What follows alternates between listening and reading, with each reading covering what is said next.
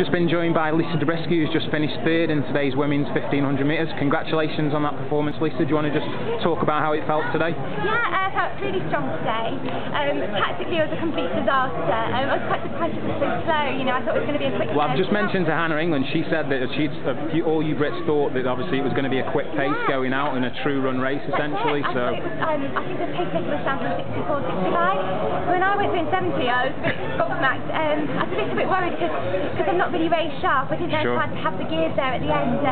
But I think they were there, and I kind of came through quite strong. But it was a difficult race because I didn't feel like I could quite give my all because I didn't want to take any risks. Right. So Okay. I had my eye on the other girls. So I'm quite pleased, but a little bit sort of.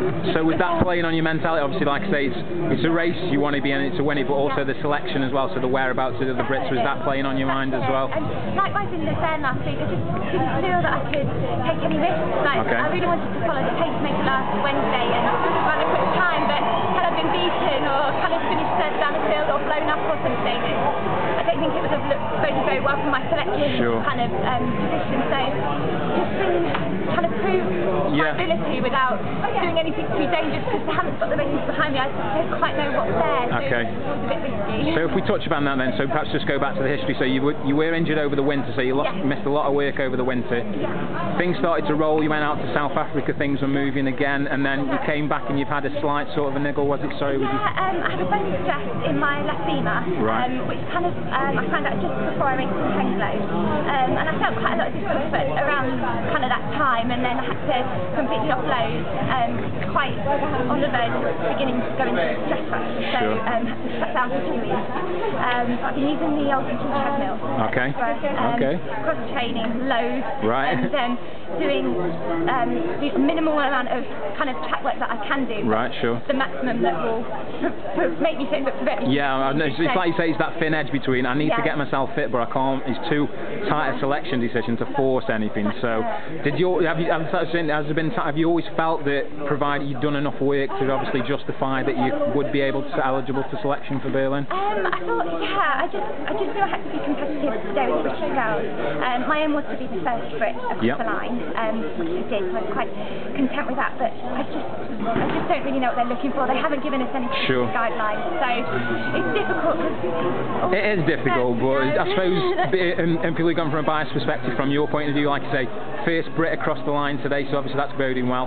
Last year, massive step up in terms of on the international stage. That pretty sure 100% Lisa Dobriskey, there's definitely a shout for a medal. So do you feel as though you're moving forward, comparing to last year then, in terms of the time frame you've got left? I think it's about 3 weeks now. Do you feel going into Berlin that you can get yourself into a similar sort of shape and be competitive in that final? Yeah, I mean the training that I've been doing is taken off week by week.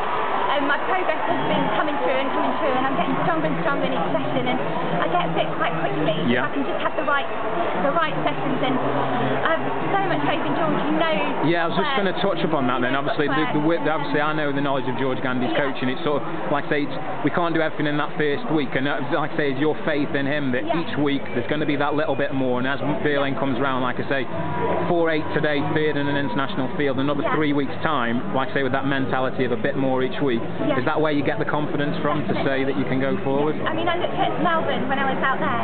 I raced in South Africa about 4 weeks before the Commonwealth Games around 4:16. 12 days before the Commonwealth Games, I finished 7th in an open meeting in Melbourne and ran 4:13. Right. So, he knows what works, and I'm not fresh at the moment. Because I'm still quite heavy training. So I feel there's a lot more to come, but I just hope I'm in the right place. Well, like I say, obviously yourself, Hannah, Steph, other than Charlene, it's an anxious decision. I said to Hannah, just probably the best way to sum it up, either way we're going to have 3 international class Brits going to Berlin, whoever it works out, but hope obviously in your sake that it is the right decision for you, and we can see in Berlin being competitive again, and just, like I say, being the Lisa Dobriskey that we saw last year. So all the best for the selection decision and the rest.